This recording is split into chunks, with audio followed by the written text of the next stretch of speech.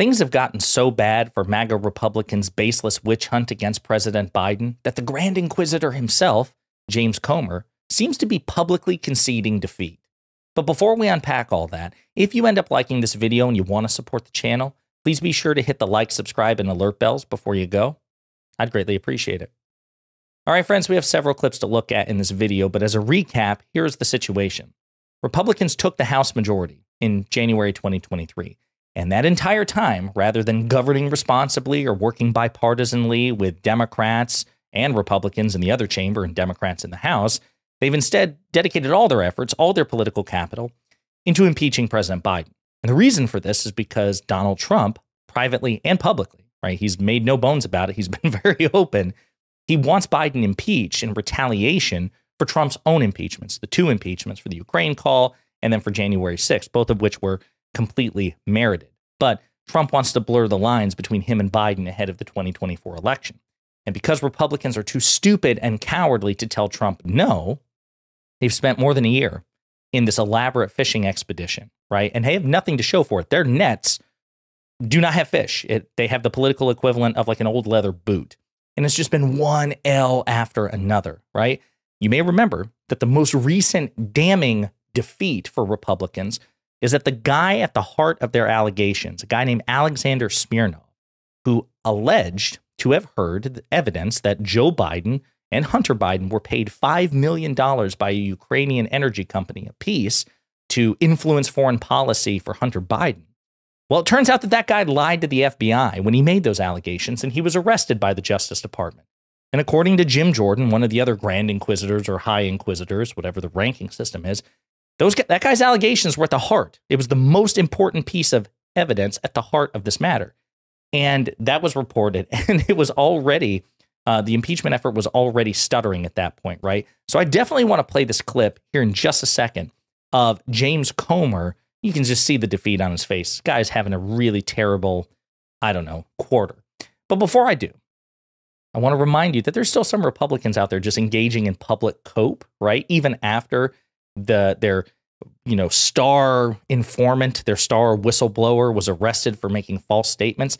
This is Republican Congressman Mike Turner trying to keep the dream of impeaching President Biden alive. Now, you voted to support this impeachment inquiry. Do you think it's responsible to continue this inquiry given these charges against this FBI informant? Absolutely. I mean, this inquiry, and it is an inquiry, is based upon actual bank records, documents, transactions of money, large sums of money. And doing an inquiry as to, how these funds got to the Biden family from international sources, China, Russia, Ukraine. That is certainly an issue that Congress needs to take up, and I think the investigation will continue.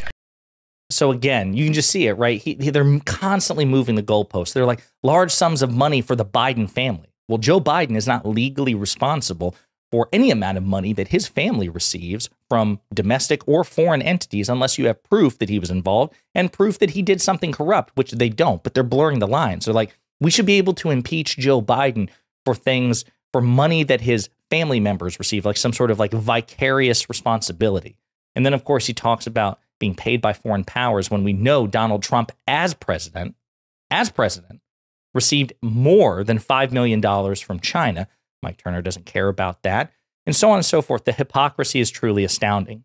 But again, James Comer, the Grand Inquisitor, you can just see it and hear it in his voice. After this news broke, he is clearly no longer nearly as confident as he used to be about the prospects of impeaching the president. As chair of the Oversight Committee, Comer is leading an investigation into President Joe Biden and his family's business dealings. I think the conference will get to see what happens with this Mayorkas impeachment in the Senate and how serious the Senate treats that as to whether or not we impeach Joe Biden over here or we just focus on holding him accountable. Comer's months-long probe has not produced any evidence that Joe Biden has benefited from his son Hunter's business activities. The president has called the inquiry a, quote, baseless political stunt that even Republicans in Congress admit is not supported by facts. Comer says he expects the committee will soon have a report. But no matter what happens in the House, he concedes the Senate won't convict. The accountability, I hope, will come this year, but it may come next year with a new president, a new attorney general. At the end of the day, my goal is to get the truth out there and hold people accountable for wrongdoing. That may encompass impeachment. If it doesn't, that's fine with me. If it doesn't, that's fine with me. The guy who based his entire reputation, credibility, his media significance on impeaching the president, and the guy who said, I think we should vote for impeachment now. And he said that in summer of 2023, right? Now he's saying, well, impeachment doesn't matter. Of course, part of the reason why he's saying this isn't just, again, the one defeat after another, but also the votes, right? Tom Suozzi, a Democrat, reclaimed a seat that was previously occupied by a Republican in New York, George Santos. George Santos was expelled from Congress. Special election was held. Suozzi, a Democrat, won. And that razor-thin Republican majority that is ever shrinking just got a little bit smaller. And 18 current Republicans represent districts won by President Biden. So it is very probable, very likely, that even if Comer wanted to impeach, forget the Senate, it's very likely that they wouldn't get the votes to impeach President Biden. So the whole thing is just an absolute disgrace. Comer and all those who participated, including, by the way, Mike Turner, deserve nothing but your utter and absolute contempt. Last thing I want to draw your attention to, it's fun reading, is Jamie Raskin, who is the Democratic ranking member of James Comer's House Oversight Committee hearing. Vastly better debater, vastly more intelligent, vastly more educated, a constitutional scholar, and also really witty. So there was a guy named Tony Bobulinski, who, again, was another star Republican witness, the guy who was going to bring the kill shot against President Biden's, political career. They've said that a gazillion times in reference to a gazillion other witnesses. I digress. That guy was finally interviewed. Again, no smoking gun whatsoever. And after Jamie Raskin, just ruthlessly debunked Tony Bobulinski's testimony. Tony Bobulinski's attorney fired back that Jamie Raskin engaged in grotesque mischaracterization.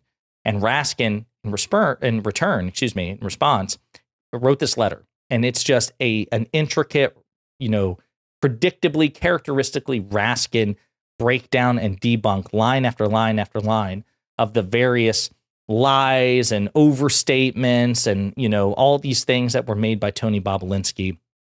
Definitely recommend that you check it out.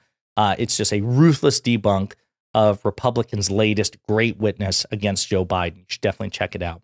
But that's where we are. Definitely if they do impeach President Biden, it's not going to go anywhere. They probably don't have the votes to impeach anyway, let alone convict.